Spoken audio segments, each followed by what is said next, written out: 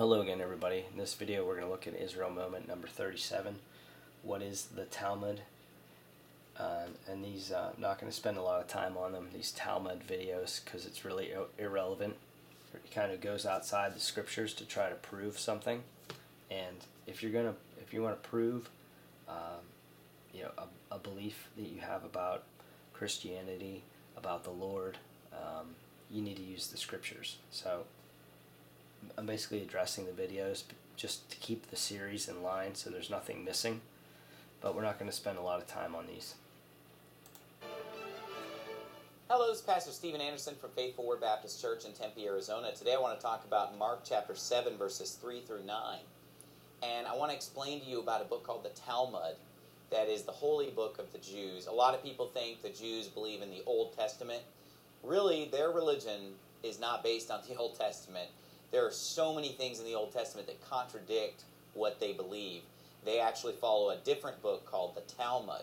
Now, these false teachings that go against Old Testament scripture were already in existence at the time of Christ. And in Mark 7, we find Jesus rebuking these oral traditions that would later be written down around 500 years later in the Talmud.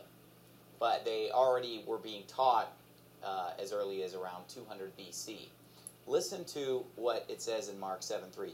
For the Pharisees and all the Jews, except they wash their hands off, eat not, holding the tradition of the elders. And when they come from the market, except they wash, they eat not. And many other things there be, which they have received to hold, as the washing of cups, and pots, brazen vessels, and of tables.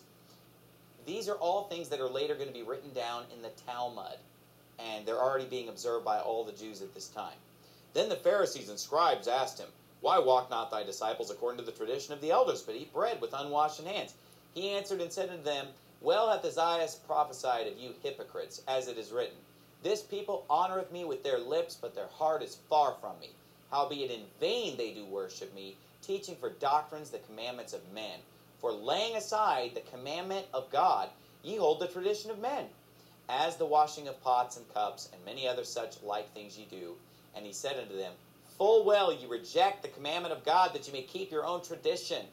And this is exactly what Judaism is today. It's a religion that rejects the commandment of God, rejects the Old Testament scripture, claims to believe in it, draws nigh unto the Lord with their lips, but their heart is far from him. Sure, they claim to believe the Old Testament, but it's just like it was in Jesus' day. The Pharisees who wrote the Talmud, and the Pharisees today who call themselves Orthodox Jews, they don't really believe in it.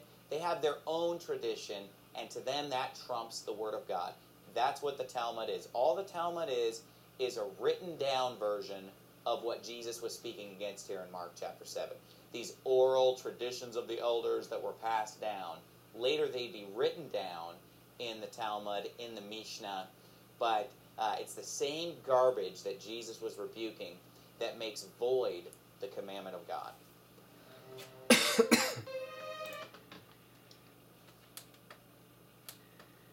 Okay. Been over this before. It's not really relevant to their election, to Israel's election as being chosen. That deals with, it relates to individual salvation for today for a Jew. That's a blasphemous book and religion that they follow. But it doesn't have anything to do with making them not his chosen people as far as Bible prophecies go. Okay, there's still prophecies in the Bible. Been over many of them in the series. Psalm 105 verses 6 to 11 is a good one. He still has promises to the Jews because of what he promises he made to Abraham, Isaac, and Jacob, that he would give them that land as an everlasting covenant, and he still has to make good on that promise to them. So he's going to make a new covenant with them when the Lord Jesus Christ returns, and they're going to get that land as an inheritance. Again, we're talking about ethnic Jews. It has nothing to do with them being saved today, not giving them a pass. It's not, people have this wrong idea that we think that, people who refer to the Jews as God's still God's chosen people, they think that we mean that they, like, because they're born Jewish, that they're automatically saved. And that has nothing to do with it. We're not talking about that at all. What we're talking about is God still has a plan for Israel as a people later, after he's done with the body of Christ, and how he's dealing with people today on an individual salvation to receive Jesus as their Savior, and they get the Holy Spirit and become part of the body of Christ spiritually. So, again, it's not really a relevant video to proving anything against them out of the Bible. And he's going to do a couple more of these yet, and we'll just kind of run them, make a log in the book, so to speak, as having looked at the video, and just move on. So that's all for this one, guys. Have a good night.